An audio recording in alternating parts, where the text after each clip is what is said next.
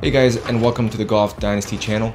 If you have been watching my other videos, you have seen how my simulator has changed drastically over time, and I decided to make a separate video about what my setup looks like now, and in the process tell you some tips and tricks to save you a lot of time, money, and frustration. At the making of this video, my setup is up to just under $7,000 for all the technology and furnishings directly associated with the simulator. In this number, I'm not including building upgrades like the new lights, sheetrock repairs, and things like that. Traditional simulators for the most part have the same layout, which includes an enclosure, projector screen, and artificial grass. My setup is somewhat different because I put mine in the garage and I wanted to maximize the use of the space. The newest and one of the most exciting additions to the setup is this XGIMI 4K projector and this retractable screen. Rather than using an impact screen, I went with a regular projector screen because it's important to me that the screen is flat and unblemished for good picture quality, which is a struggle when you are constantly hitting it with golf balls. You can also save hundreds of dollars if you buy a standard screen rather than a high quality impact screen.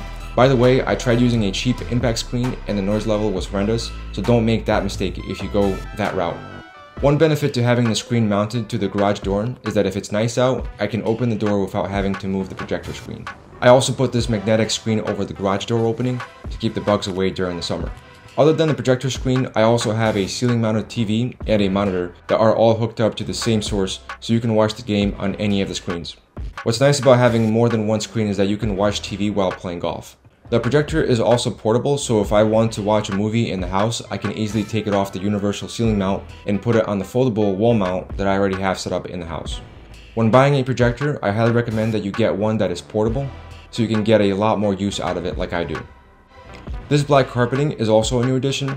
Rather than having artificial grass cover the entire room, I decided to go with this outdoor style carpeting, which is waterproof and easy to clean while adding a very comfortable feel to the room without costing very much.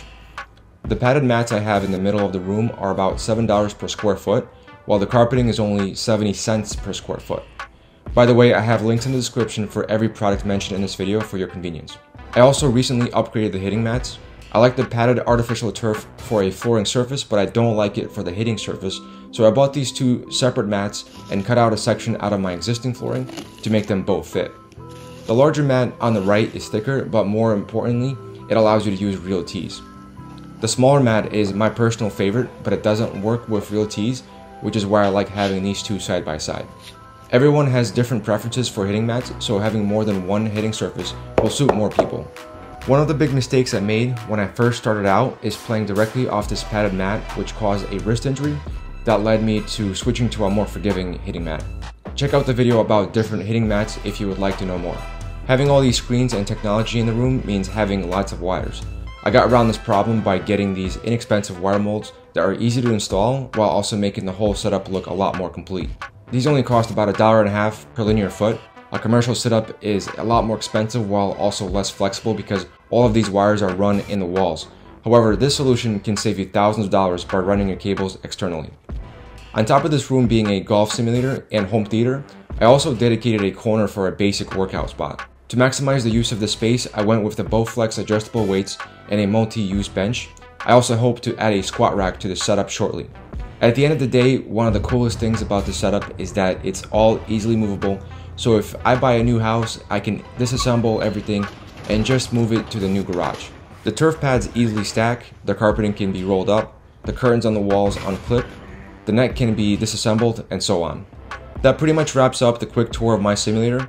In the future, I plan to make a longer and more detailed video after I make a bunch more updates to the setup, so if there's anything that you would like me to get into more detail about, let me know in the comments. Thanks for watching and being a supporter of the channel.